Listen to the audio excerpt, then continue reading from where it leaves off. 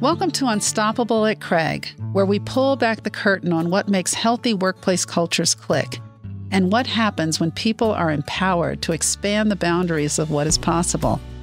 We'll explore the perspectives of employees and leaders who have carte blanche to speak their truths, tell their stories, and unlock uncommon ways of approaching challenges. I am Dr. Jandel Allen Davis, CEO and President of Craig Hospital, a world-renowned rehabilitation hospital that exclusively specializes in the neurorehabilitation and research of patients with spinal cord and brain injury. Join me as we learn from people who love what they do and what happens when fear doesn't stifle innovation.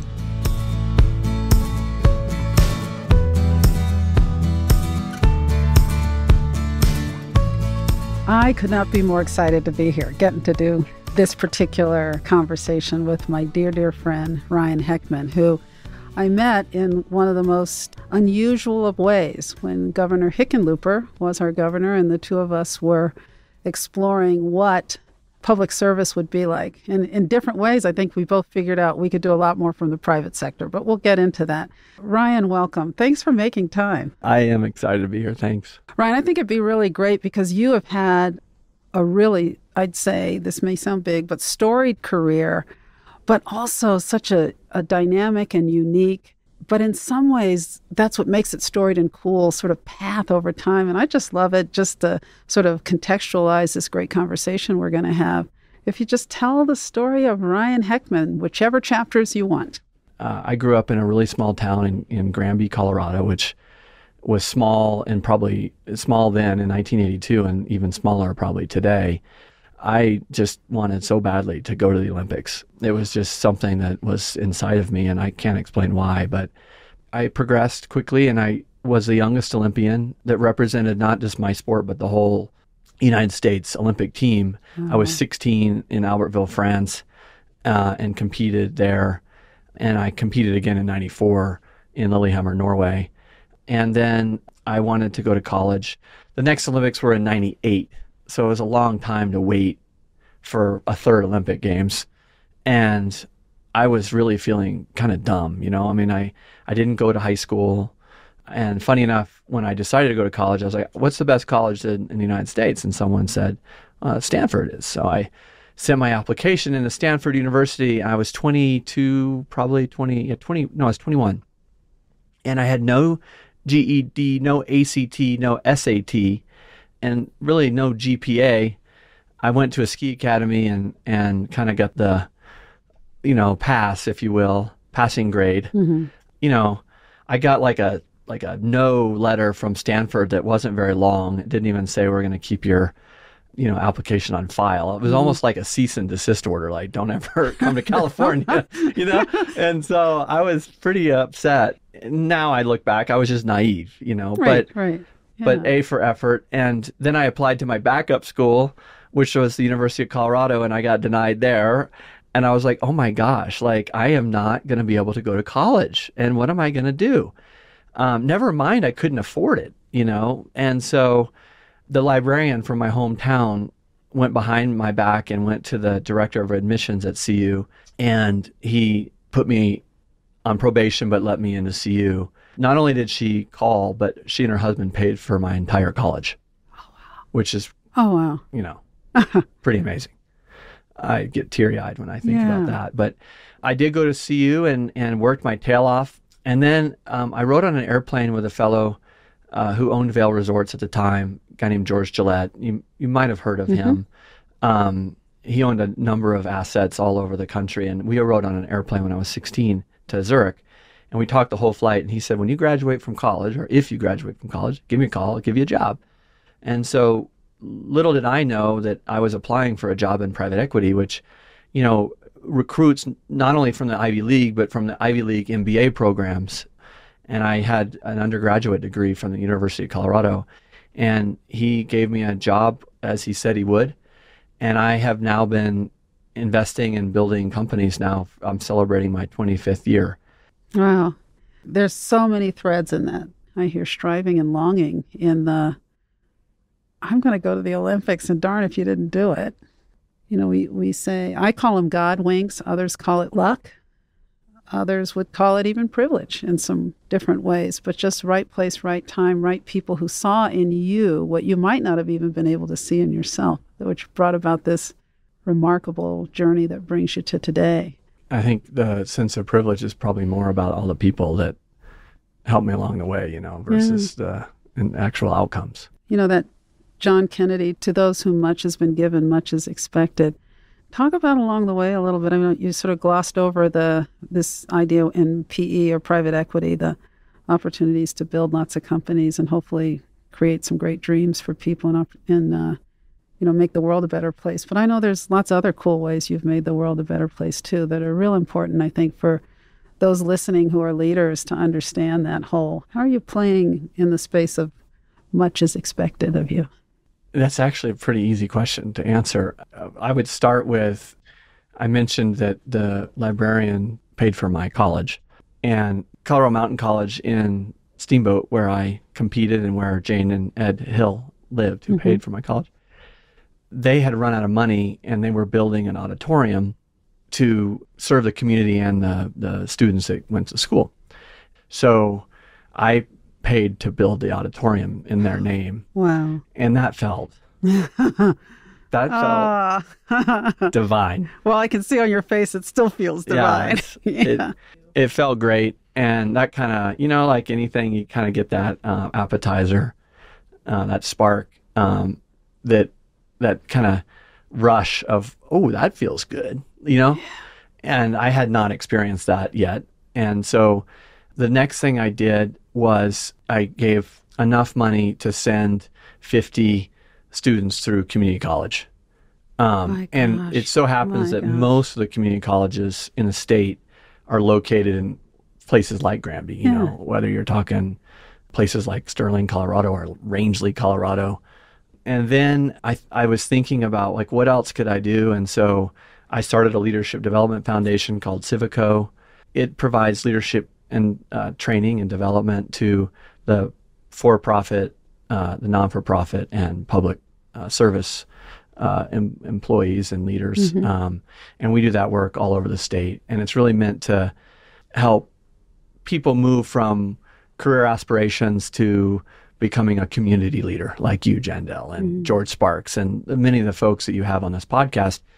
And so that work has really consumed me over the last 10 years and has been maybe even better than those first two examples I gave, because it's more, I guess it has more legs to it. It's not like a one and done. Yeah, exactly. Yeah. So that work has been great. And I say that it's given me a lot more than I've given it. The work that I get to do in the community has given me a particular lens to say that we can do private equity much differently. I can do it differently, and I can do it in service to others as opposed to being a profiteer, if you will. I think I serve on the Federal Reserve Bank Board, and I said the story in healthcare today is mergers, acquisitions, divorces, and PE. And funny. And it's at least in Colorado for sure. We're in some. I mean, you can get whiplash watching the changes that are happening in the market. And the reality is, we don't talk about M&A as the evil whatever, but there's a good and a bad side to that. There's a good side to that time where it's time to sort of separate, as we're seeing in a couple of big systems here in town.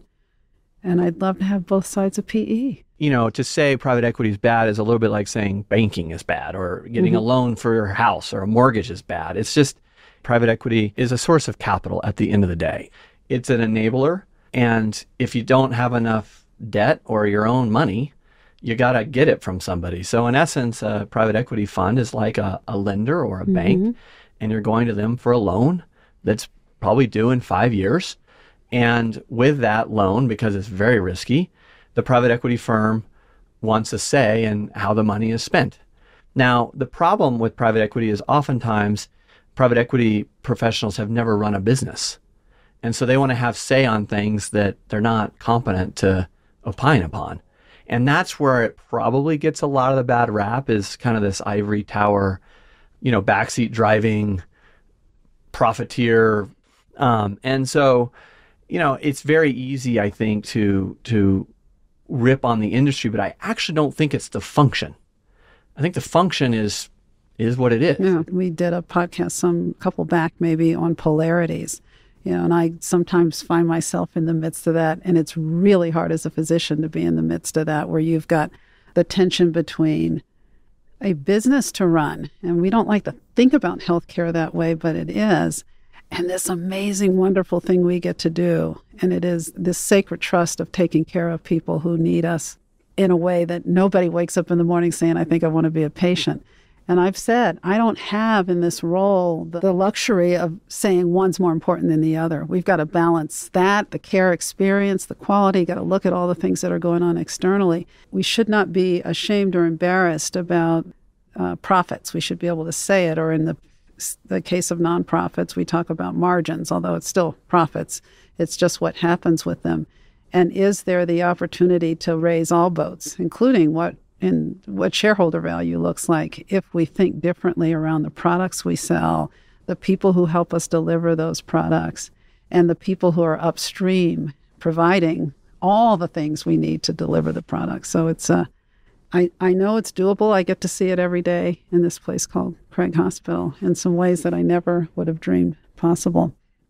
So yeah, I think that you're hitting on something really big and talking about the sitting at the table, I suspect fighting, not in any conflict is part of how you balance those two poles.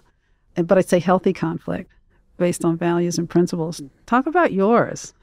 Yeah, I wonder, I think a lot of careers sadly have been maybe ruined, or people, have maybe been even terminated from their organizations for what they say.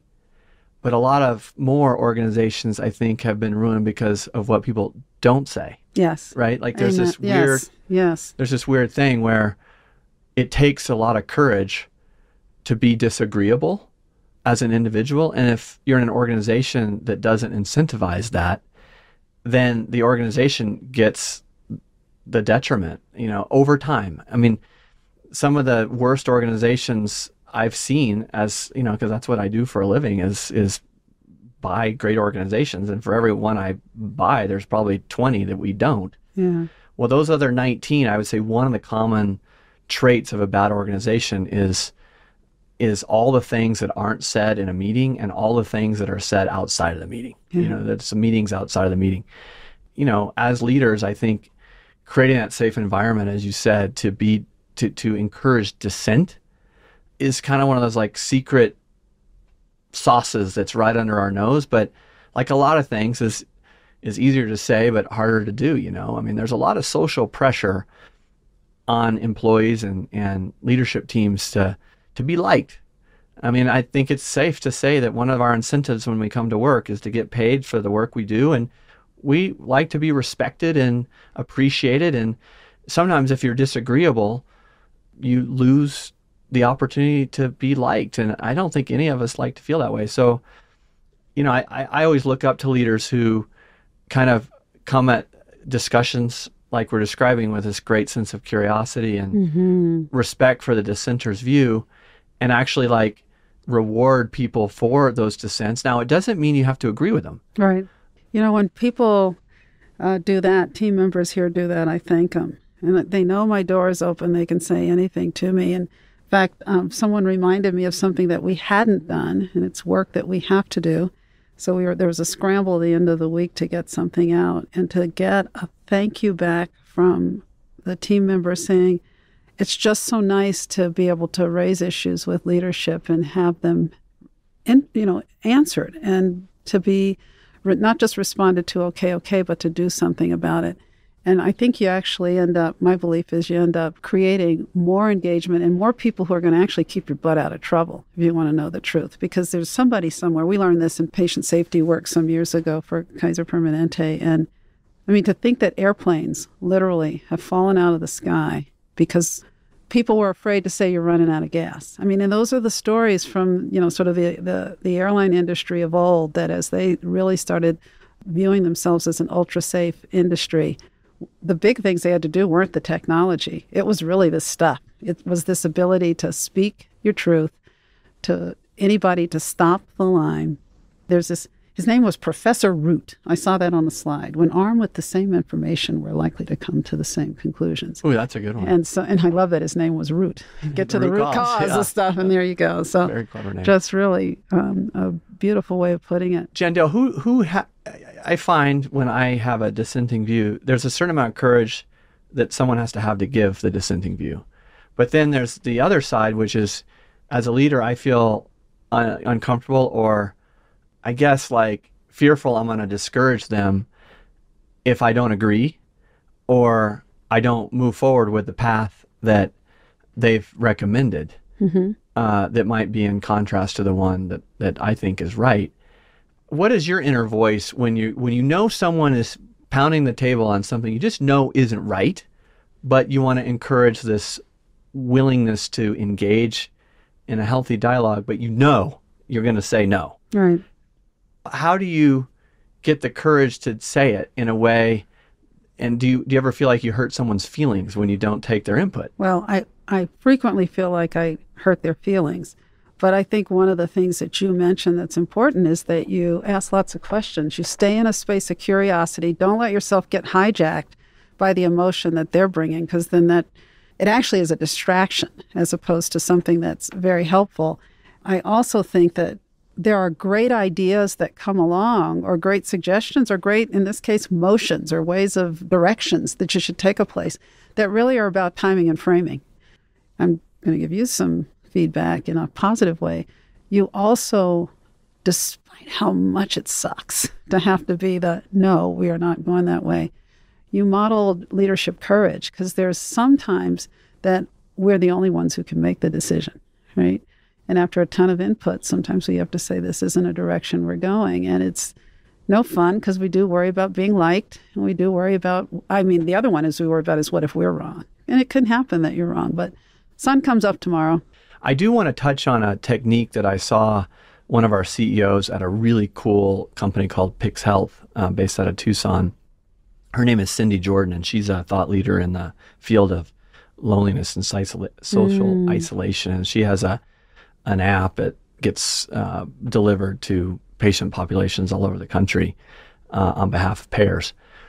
She actually created a culture committee. Cool. Where she identified, there were probably 7 or 8 of them that were super important and weren't necessarily at the high end of the org chart. And as it happened, there were a couple at the high end of the org chart and a couple at the low end and a whole bunch of people in the middle. And what she uses them to do is that when she has a big decision to make, she gets their input and they talk about it. And then she takes that input into consideration. She asks them questions like, if we're going to do this, how would it be best received in the organization? And so it gives her like this very deliberate sounding board. And then a side benefit is a sales force, if you will, for change. Yes. And the reality is that you need a sales force within your organization at all levels to champion that change. And what she's done through this culture club is created a sales force for her to get a bunch of stuff done that may or may not have been as popular without that sales force. What's beautiful about that is a few things. One, you talk about influence, which I say leadership is basically this idea of using influence to get stuff done. So beautiful example of using influence and using those informal networks. Talk about strategic as all get out. You talk about lifting others up, which I think is one of the other really important things we do. The skills that she is growing in those people who don't have titles that'll either serve that organization or they'll go on to serve others just through, first of all, when you think about Gillette saying, call me when you're through college, or the angels, when I think about that, have been in my life along the way, they see in us things we can't see in ourselves. When the call comes to do X, Y, Z, I remember when Jack Cochran, who was the executive medical director, no, he wasn't at the time. His plastic surgeon was on the board of the med group, called me. I didn't even know he knew who I was. I'm just this OBGYN doing what I do, which was working super hard, and said, you need to run for the board of the Permanente Medical Group. It's like, I knew his name. I knew, my little voice is like very important. And I said, me? And not only did I run with that sort of little tiny thing, go for it, but ultimately chaired the board of the medical group for a time. And then all these other sorts of opportunities come along. So there's also that. And out of all of the things, she gave more than she got. Yeah, she got her message out. You get the, you use your informal networks. But what she gave those people around that sense of, I matter, I am significant, my contributions mean something. And I'm going to say much better things about this organization outside of this room because of the opportunities given. That's leadership, in my view. That's real leadership. And I love to do that here. I do. I actually like dissenters. I don't like cynics. And I remember the phrase, encourage dissension, but challenge cynicism. You really should. And you can see it. You know the difference. But I say bring it. I get better because of it. And it takes the ability to call yourself, you dumb, what, if you miss the thing, if someone tells you, or, at 2:30 in the morning say, thank God people know that I cannot possibly see, know, hear, or do everything. And then we have to remember that we can't see, know, do, or hear everything. And that it is a massive village that allows us to build great organizations. Well, and behind every one vocal cynic, there's probably at least 10 to 20 that just don't have the courage or the guts to say it. Yeah. And so, it's sort of like the canary in the mine. I could be the Dan Ritchie of healthcare. Just keep working and working and working, even though my husband would prefer I didn't, because I love work. It fills me up in ways that are equal to the things and the passions I pursue outside of work. And I feel like even on the toughest days where I am unhappy, there's still so many moments of joy. So how do you think about this idea of what seems like, how can you be joyful and unhappy? How do you think through those two things? Well, there's a great book right now out there by David Brooks called The Second Mountain. Oh, yes. Have you read that one? Yes. Well, I love David Brooks David is Brooks. awesome. Holy cow. He's got a real way with words. Yeah. He has a whole chapter devoted to the word joyful. And his basic thesis is that happiness is a reaction to something that's, good. And that we strive to get as many good things as we can so that we're otherwise happy. Mm-hmm. And it's a rather diminishing way of looking at the world because you're hoping good stuff happens to you when you wake up in the morning. Joy, on the other hand, is a state of mind. It's a state of being. It's in your control, most importantly. When you wake up in the morning, it's like, am I going to be full of joy today? And am I going to share that with other people? I think it might be like the most... If I had to pick one characteristic that has the biggest return on investment or effort, I would say it's choosing to be joyful when you wake up in the morning. It just so happens that spouses otherwise prefer to be with a joyful spouse. It so happens that employees like to be in a joyful organization. It so happens that people want to do business with joyful people. When you're recruiting, it's important. And at the end of the day, the joy you give ends up being the joy you receive from other people. And if you give it, you'll get it in return. And David Brooks does a wonderful job of talking about the state of mind part of this, and that we can all choose to be joyful, but we don't get to choose good things to happen to us so that we're happy. And so when I think about a joyful organization, I was taught that there's three things that most employees want from their organizations that produce a joyful one. And one is, real relationships, connection, and not over football necessarily, although that's fun to talk about. Mm-hmm. What connection means in this context is knowing that what matters to Jendel matters to Ryan. Yes. And that that, Jendel, like what matters to you matters to me. And vice versa, when I know that what matters to me matters to you, that is the ultimate form of a relationship and a connection. And that's at the organizational level as well as the interpersonal level. So that we could call disconnection or relationships.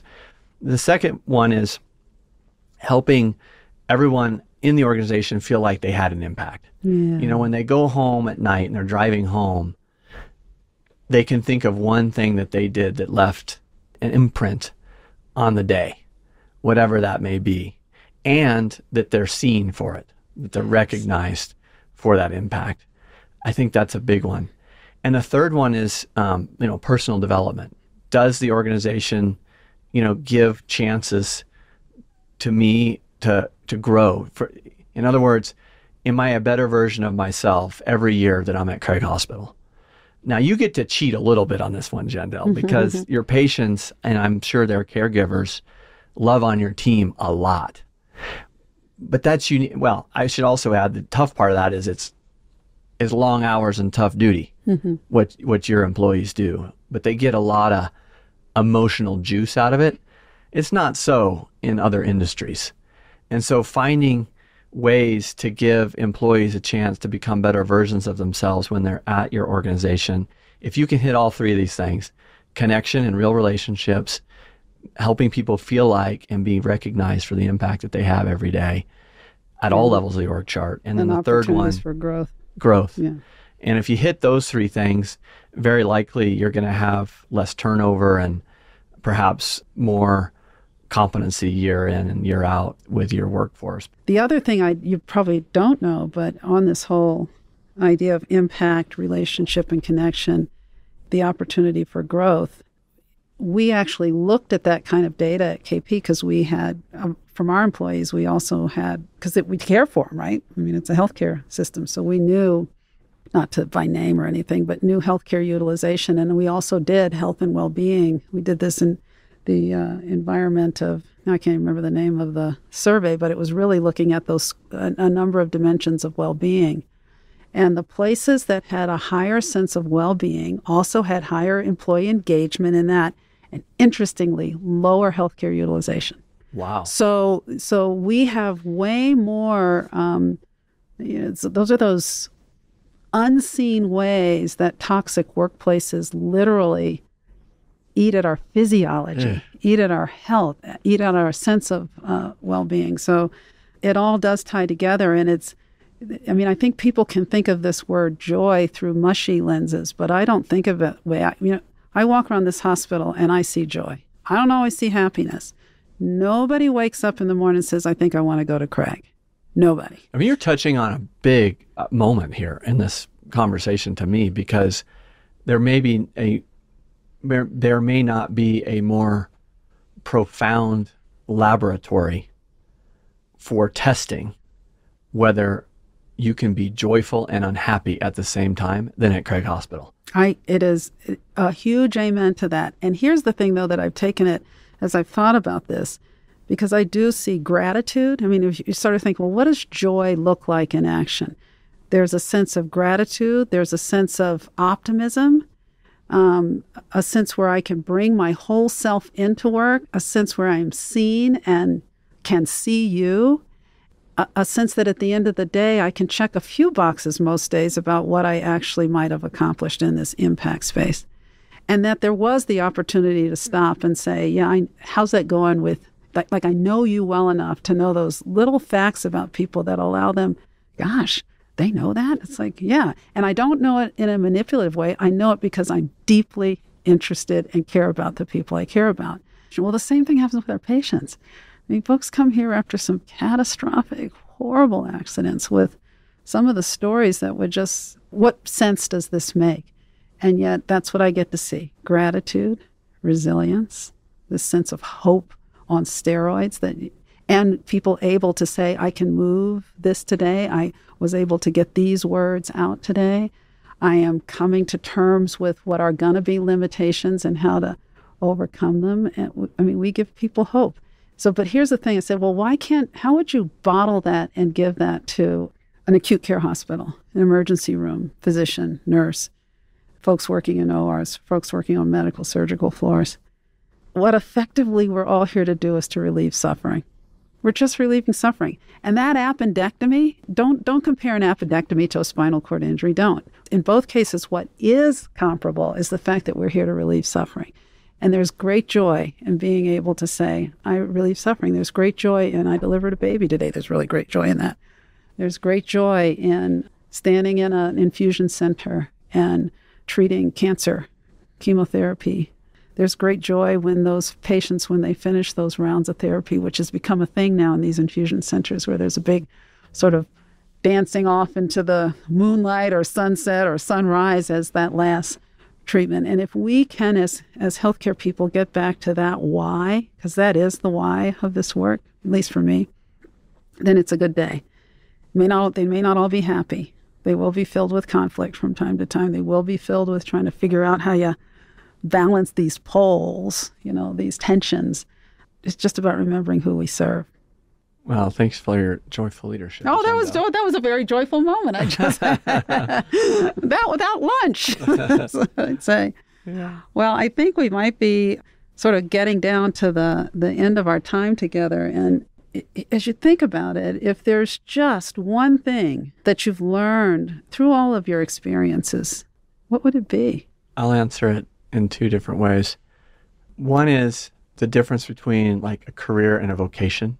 And kind of the way you show up every day when you have committed yourself to a vocation, I think means that you're not necessarily trying to climb the ladder. You're in service to others, and you're trying to add value and be significant to other people.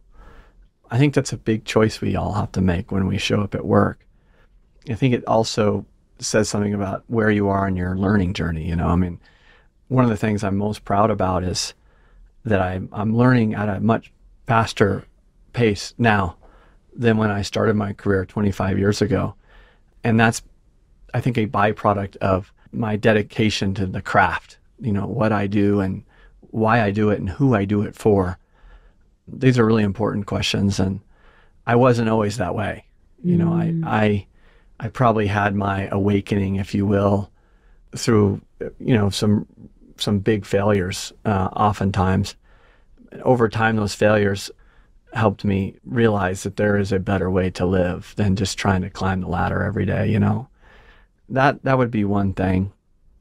And the second one is just that choice we already talked about, that the one thing you can control every day is whether you're going to show up joyful or not, and shine that joy on other people. I think that you can't control the outcomes, but by God, you literally can control being joyful or not. It's like a choice. Mm-hmm. And the last one would just be the disappointments in life. If you've ever read the book, The Prophet, there's a chapter on holding joy and sorrow in both hands every day and realizing that life is really sloppy and yucky at times, and not getting too bummed out when it's not going well, but also not getting too full of yourself when things are good, right? Like it's holding both joy and sorrow in equal weight in both hands on a day-to-day and month-to-month, year-to-year basis, and just realizing that part of the human condition, part of being a human, is having a whole bunch of bad stuff happen to you. I would dare say that when I look at the most successful people, it's not how they got their success or their wins. It's how did they respond to the adversity. And how do you do better in this world? And I don't think it's by winning better. I think it's by losing better. Somehow figuring out how to respond to bad things happening to you in the adversity. If you can get really good at that, I think that might be part of the ultimate way of doing well in this world. I really believe that. Well, what an incredible full circle back to what I witnessed in the hospital in one phrase, which I've heard, is that I would not want to go back to who I was before I was injured, because there's lots of ways to respond to these injuries. And what we have the capacity to figure out about ourselves in facing adversity is pretty transformational, or has the ability to do that, and not just to transform your life, but others. I was sitting here as you were talking that last little bit and thinking, what a gift it is to have so many amazing people in my life. That, you go back to any one of the dark periods, and there were plenty growing up in my life, that I never would have thought that I'd have the opportunity to meet so many great people and do such wonderful work in service to others. That's why I work as hard as I do, because it's a gift. And your poor husband, you are going to Dan Ritchie him. I'm going to Dan Ritchie the poor guy. I'm sure he knew that when you got married. I'll make sure he listens to this Unstoppable episode because he'll hear at the end, dude, I kind of like to work. I like to garden. I like to do the art. I like to do all the other wonderful things I do outside of this place. But I love service and the chance to meet and connect with people doing great things, which you are doing. So keep surprising us. You're a model to so many who much has been given, just to remind them much is expected. So thank you. My pleasure, and it's been a wonderful, wonderful opportunity. In reflecting on this time together, I'm once again struck by how many absolutely incredible leaders we are blessed to have in Colorado, doing work big and small. But if there's a theme that runs throughout the work, it's this idea of having the opportunity to give back and to do your best and to dream big, and actually to dream bigger than in ways that you didn't even think possible. Starting this conversation with Ryan Heckman, my dear friend, who comes from pretty humble beginnings and has managed to not just thread a needle, but to do great work and also still view his accountability and responsibility and desire to give back, whether it's repaying in a really amazing way, paying it forward, the folks who provided a college education for him, or giving college tuition for 50 kids to be able to finish community college. And this out of financial benefits that he received that could easily have been in his pocket and stayed in his pocket, that he chose to do these really big ideas, big ways of giving back is really remarkable. So starting there and then being able to say that the things that employees, our team members want more than anything else is the ability to know that they are having an impact, that the fact that they came to work, that they showed up, made a difference, and our accountability and responsibility to make sure that they know that they had an opportunity to grow and develop and stretch and be their best selves. Ryan's story also beautifully articulates how you can, in service to doing a work, which is in the case of private equity, providing a funding stream, can turn that around.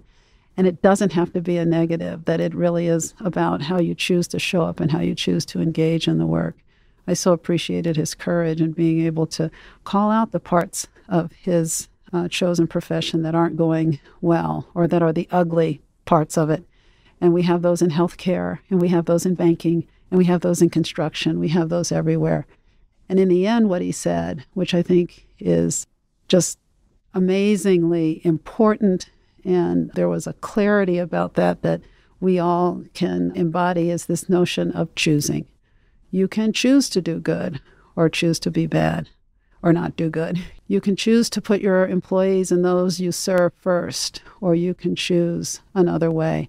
But probably the most important thing I heard today is that you can choose joy. And if there's anything I think I've learned over this long, long career and hope to continue for a lot more years, is that I always choose joy. And that motivates me and carries me through tough days and has me soaring through the good ones. And there's far more of those than there are the tough days, and that's in no small part because I have chosen to live a certain way, and I hope you as leaders too feel the encouragement that you can do it too.